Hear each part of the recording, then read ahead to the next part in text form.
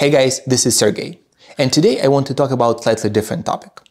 About 2 weeks ago, on June 12th, Google broke a third of the internet, and I want to talk about how that happened and, most importantly, why it took almost 3 hours to recover even after rolling back the bad change.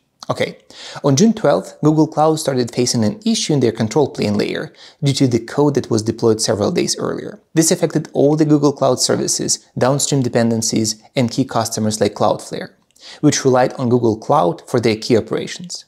And that affected 1/3 of the whole internet, causing issues to millions of people. The most interesting part is the nature of the bug and why recovery took 3 hours, despite that the bad code was rolled back almost instantly. Here's what the issue was. The affected service managed quota policies. A new policy data introduced an unintended blank field. This blank field caused a null pointer dereference, leading the binary to enter a crash loop. The bad code was rolled back within minutes, but the restarts triggered a death spiral for downstream services. They were restarting simultaneously, causing an abnormal load. Also, exponential backoff algorithm was in place for retries. There was no randomization or jittering, so all the clients were hitting the backend at the same time over and over again. So let's dig into these issues. Tony Hoare invented null pointers in 1965 for a low W to indicate a pointer that doesn't point to any data. In 2009, he gave a famous talk calling null pointers his billion-dollar mistake. And I think it was a drastic understatement, since just this incident alone probably caused more than $1 billion in losses. The issue with null pointers were known way before the talk, and many languages adopted new techniques, like using union types for representing missing data.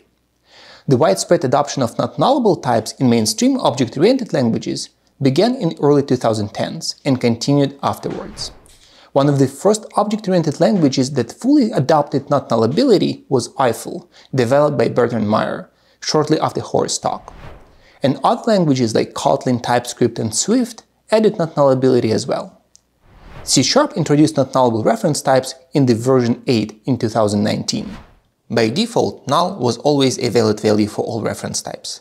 It means that if you have a local variable of type string or a parameter of type string, null was always an accepted value. But with non-nullable types, the default is flipped. Now, if you have a local variable or parameter of type string, null is no longer a valid value.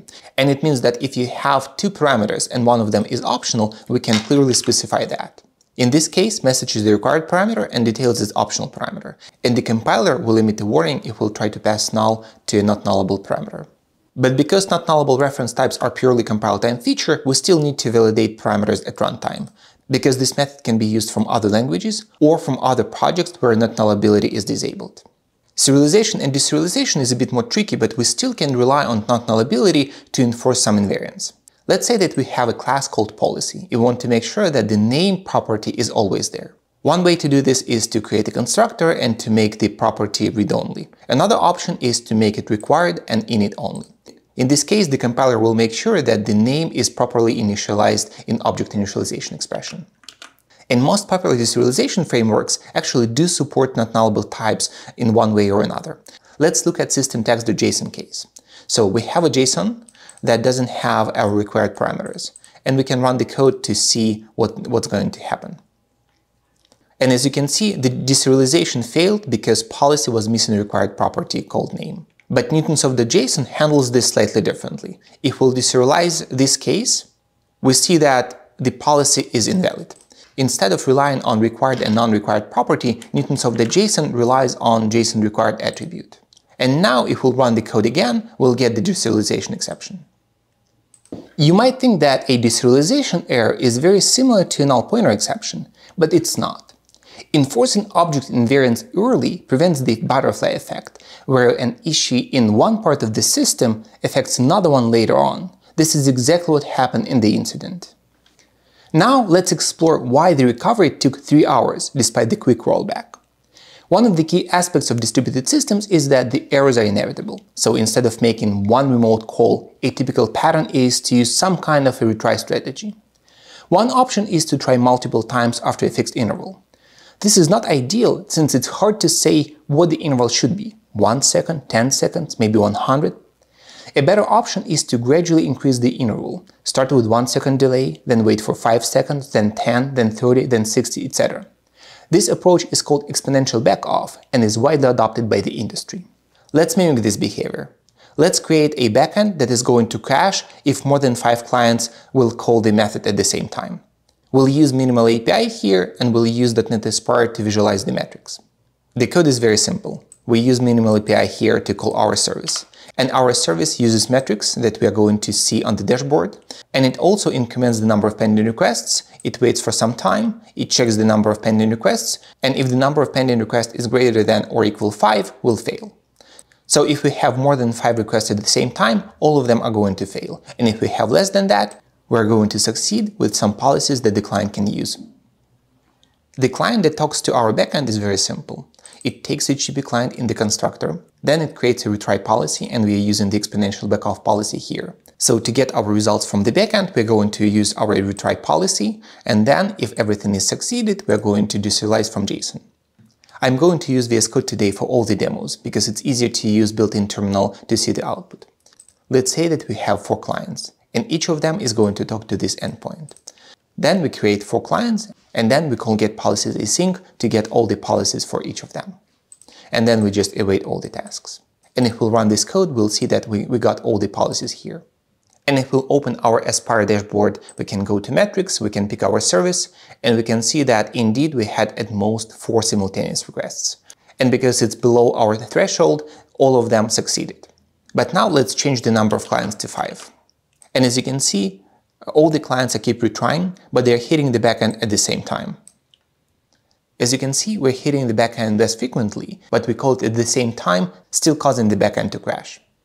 And now, instead of using a typical exponential backoff algorithm when each retry takes longer and longer, let's use something else. Let's use jitter. The idea is that each retry is going to take a bit longer or a bit shorter. This policy is not available out of the box, and you need to add a different NuGet package to get it. So without restarting or changing anything on the backend, let's use the new policy. And as you can see, now all the 5 clients succeeded. Yes, they have to do a few retries, but each of them retried at a slightly different point in time, giving our backend the opportunity to process all the requests.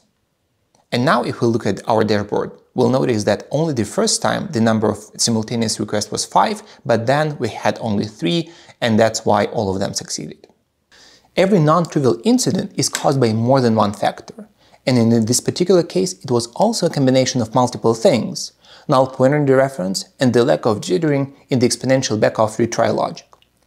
Non-nullable reference types are definitely not a silver bullet that will save you from all the null reference exceptions in your codebase, but it's a nice step in that direction.